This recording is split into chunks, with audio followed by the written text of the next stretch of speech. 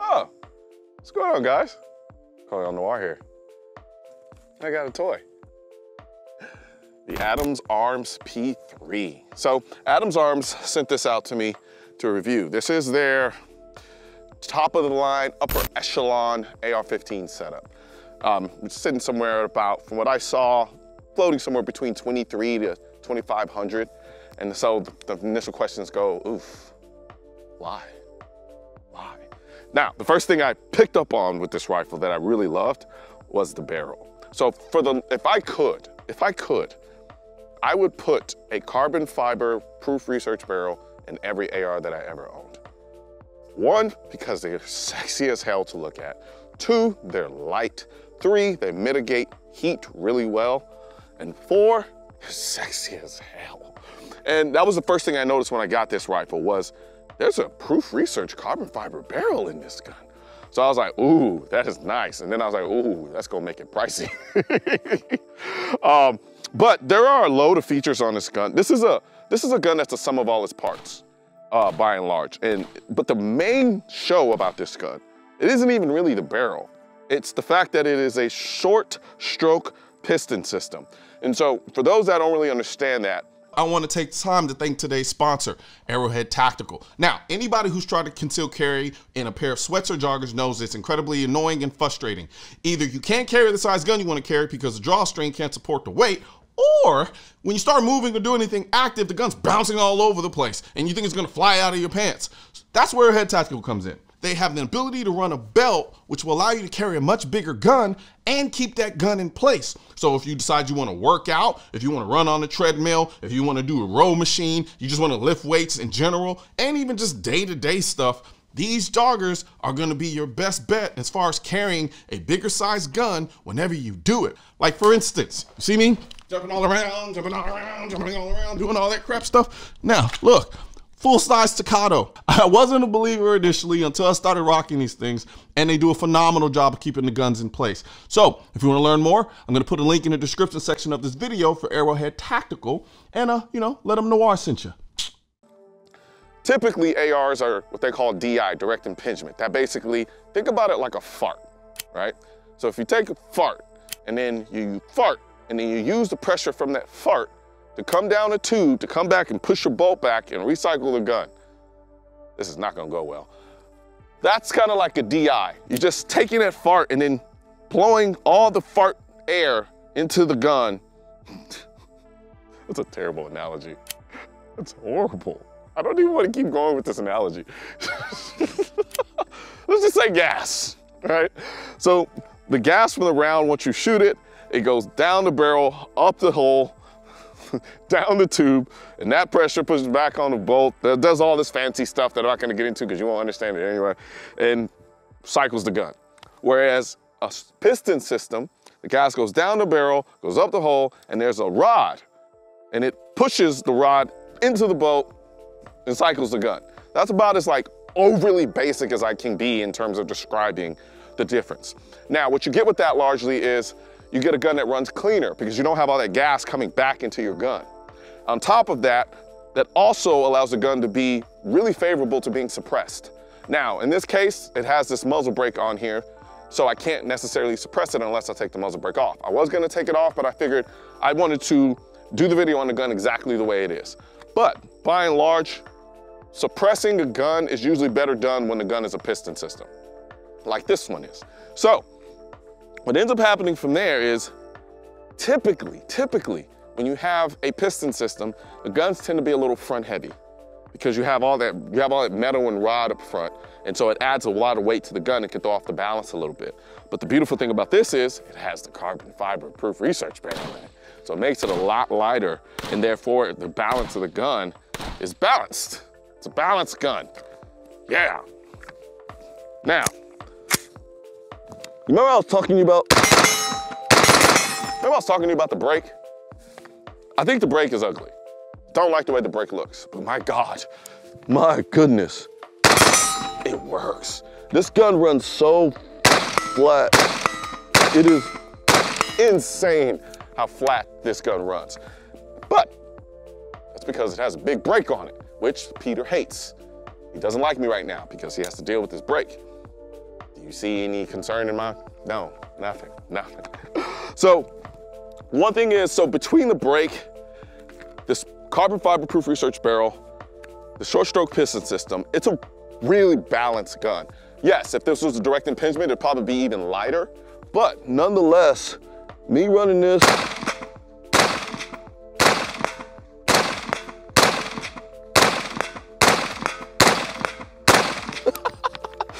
yeah, me running this, it's really relatively, if you notice, even my stance, like I don't necessarily need to really get down in the most perfect stance possible, but when I do, and I want to run this thing,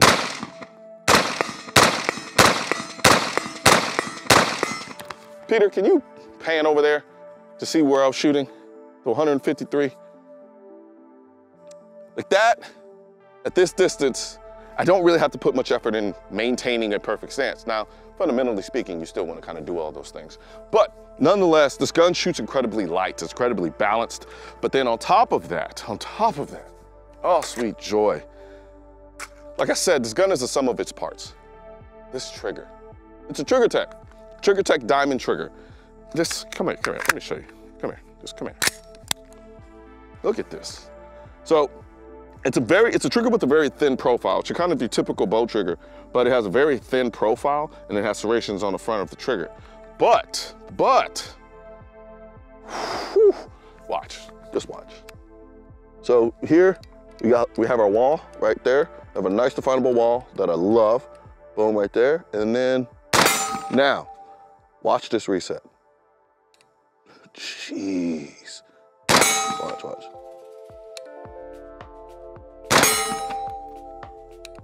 Good Lord. That is a very short reset. Now, the thing about this trigger, it's kind of cheating because it's adjustable. So you can adjust the poundage and the weight of the trigger to your desired weight limit. Right now, I'm pretty sure the way it was sent to me, they wanted to impress me. So they made it light. But it's not so light that it's unnerving. Sometimes triggers can be so light it's a little unnerving. This doesn't necessarily give me that. But then again, I'm pretty sure I can adjust this trigger and get it to do just that. Now, the way I'm running this gun is I have a Leupold Mark III HD 1.5 to 4. Of course, you have these iron sights, which me and Peter looked like complete buffoons initially because I couldn't figure out how to actually get them to close. And so we sat there for like 3 minutes looking like a bunch of dumb monkeys. And then I figured out it's just right here. And even now on camera, I'm struggling. There you go. Whoa. Now, they look kind of like generic iron sights. They're good. Nothing about them raves and screams, oh my God, these are just awesome. But they get the job done. I do like the fact that they're kind of minimal in that you don't see the actual mechanism that allows it to close. And then of course this rail. I love this kind of aesthetic combo of running mlock on the side and then this kind of like triangular, I don't even know what this is called, but I like it a lot in terms of visually. It works with my eyes visually. I think it's a good looking rail. It's a rather simple rail. Of course, you got your rails up top. But let's get to something that I'm not too fond of. This.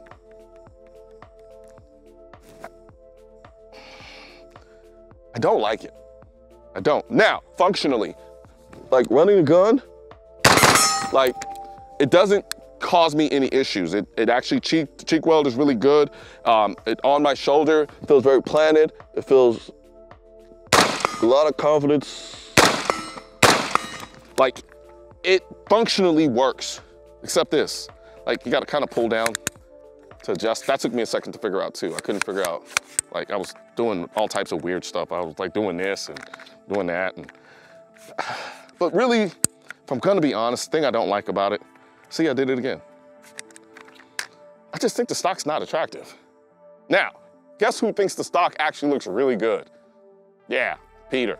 Peter was like, oh, I really like the way that stock looks. It's different. It seems so different. Peter's easy to please. And that is true. Me, not so much.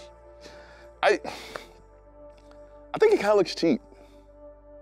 I do. I think it kind of takes away from all of the other premium quality aspects of this gun. You know, you take into account this great brake, even though I don't like it aesthetically, this rail system that looks really nice, then you have the carbon fiber proof research barrel, and then of course you got the ambi selector switch, you got these iron sights, you have this radiant charging handle, and hell, you even have this doohickey here on the right-hand side. I don't even know what it's called necessarily, but what it allows you to do is it allows you to drop, it's like a modified bad lever.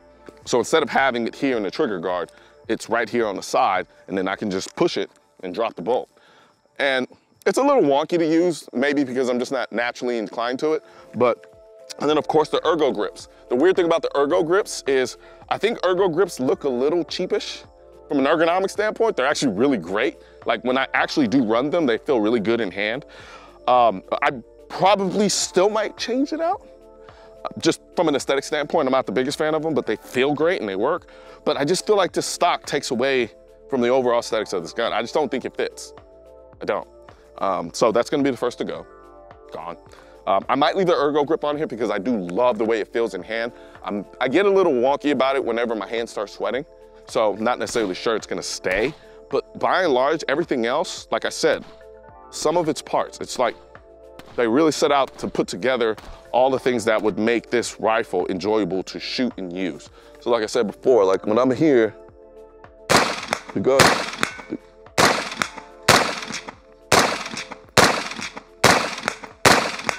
gun is incredibly balanced. The trigger is just, Now, one thing I will say about the trigger, going back to that, the trigger, and I think it has a lot more to do with the short stroke piston system more than anything. And I noticed this in most piston guns. So I can run DI guns really, really fast. And this trigger, I can run really, really fast. But for the first time, I feel like the gun can't necessarily keep up with how fast I can pull the trigger.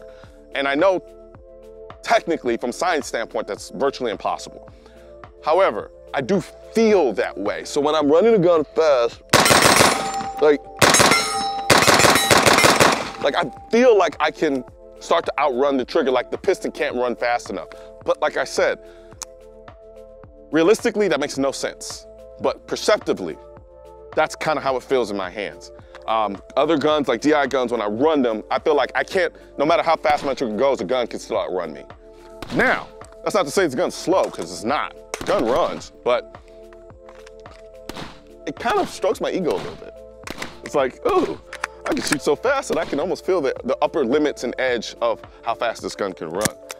But, I mean, even when we were sighting and getting this gun zeroed in, I mean, from an accuracy standpoint, it was stacking them. It was stacking them. And for the very first time ever, I put an optic on a gun and it was actually pretty much zeroed. That's, when you start zeroing a bunch of guns, you'll start realizing how rare that is. But nonetheless, look.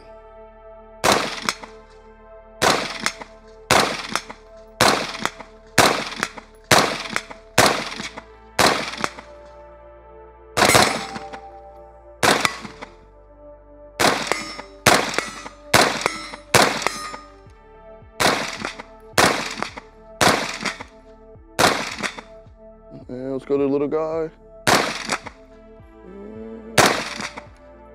Come on, little guy. Nothing, damn.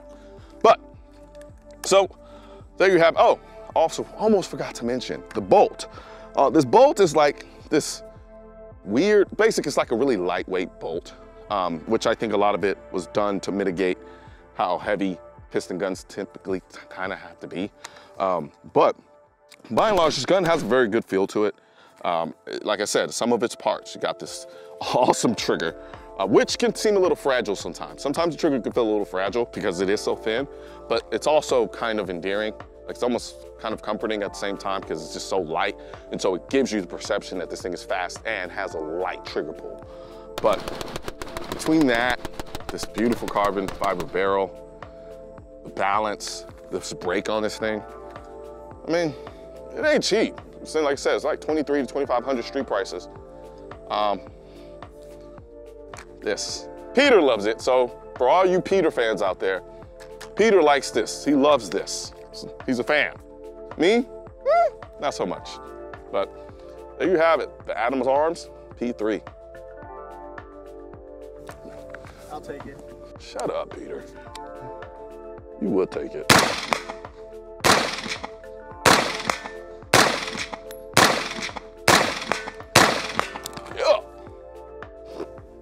I'll take it. I'll take it. I'll take it. Guns aren't political. That's why I need your help getting this message to spread on YouTube by clicking the thumbs up button, leaving a comment to let me know what you think of the video, then subscribing to the channel. But most importantly, click that bell symbol. For products featured in this video, click the links in the description.